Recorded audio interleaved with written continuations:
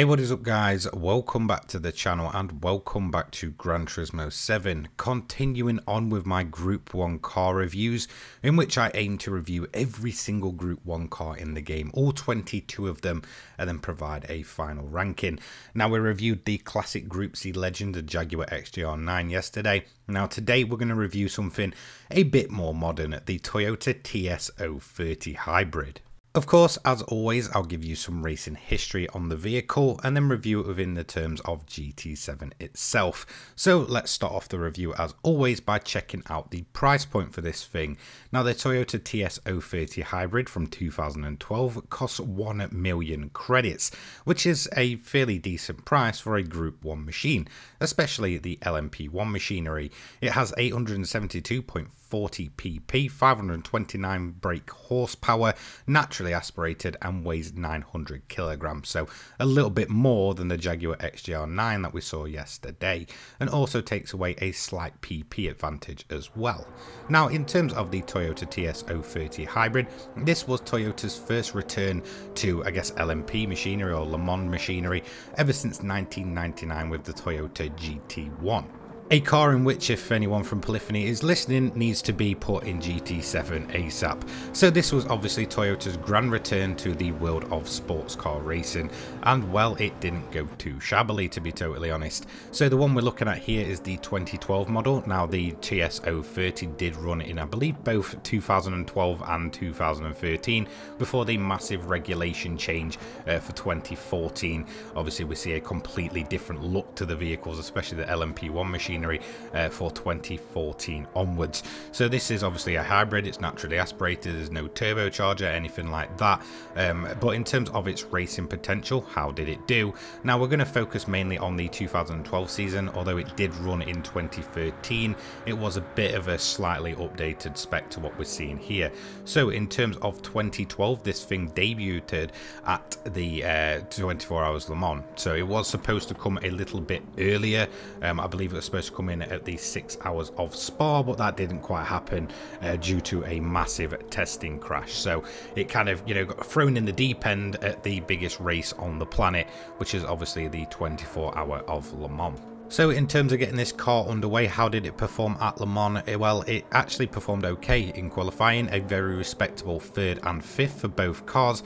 However, in terms of the race, sadly, it went down as a failed to finish. Now, both cars did end up retiring, the first of which was around about lap 80 plus, which ended up with a huge shunt with Davidson at the wheel, crashed into, I believe, one of the GTE machines, and basically ended up with a huge somersault and a huge accident. Now, I can't show you footage of that for copyright reasons, but it is out there if you do want to find it on YouTube.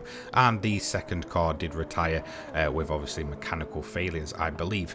So eventually it did end up as a fail to finish, but the potential of the performance of this car was definitely on show. A 3rd and a 5th is nothing to really kind of turn your nose at, and I believe going on forward, this Toyota did end up 2nd overall in the championship, just behind the very dominant Audi of the time. So this was the car that was kind of brought Toyota back to sports car racing. Obviously, huge shake-up in terms of the rules in 2014, which I'm assuming they were probably trying to bank on making a very successful car moving forward, which obviously they did.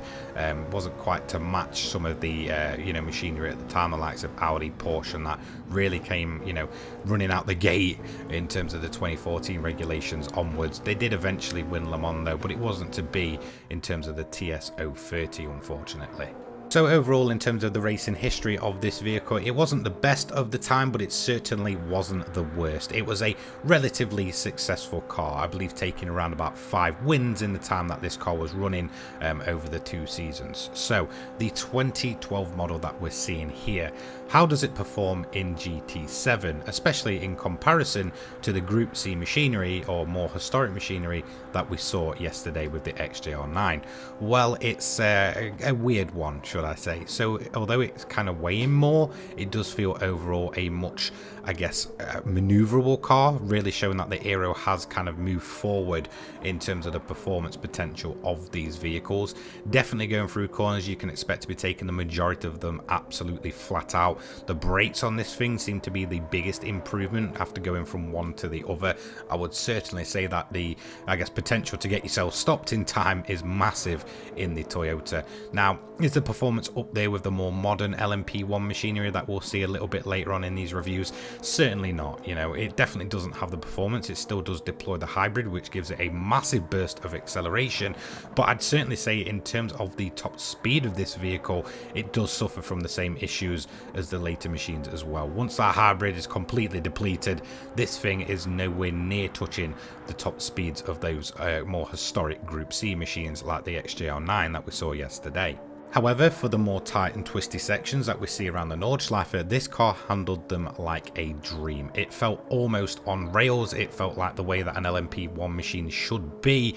But to be totally honest, that, you know, hybrid depletion and the fact that you're kind of left stranded once it's gone really does let the car down. So in that sense, it is something that kind of turns me away from these LMP1 machines from being as kind of fun and furious as the Group Cs. And it certainly does show. Again, it's a much more relaxed drive.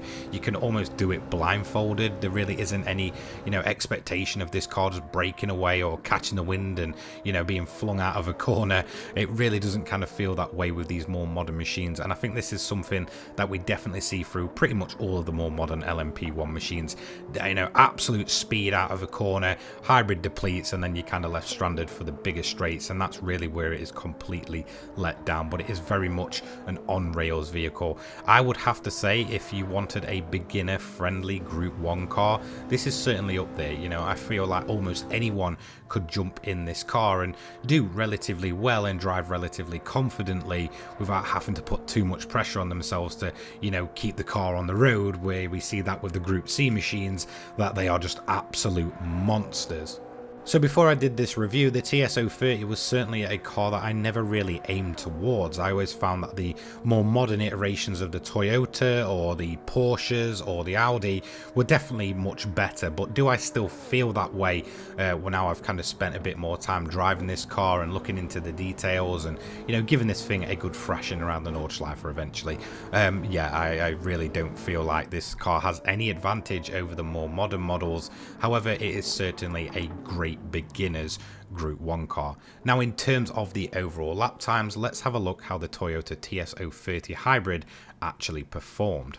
So in terms of its overall lap time, it was definitely not performing where I expected it to be. I honestly expected this car to outperform the likes of the Group C machinery just because of how quick it is through the corners, and maybe be a bit more on level with the TS050, which we see up there, which will be re-reviewed. It comes in with a time of 6:05.489, obviously racing on the racing mediums as usual, and to be honest, to say it has a performance point advantage over the Group C machines, it really is kind of let down by just the fact that it has such a low top speed once that hybrid boost is gone, meaning that it's around about 4 seconds off of the Group C machines.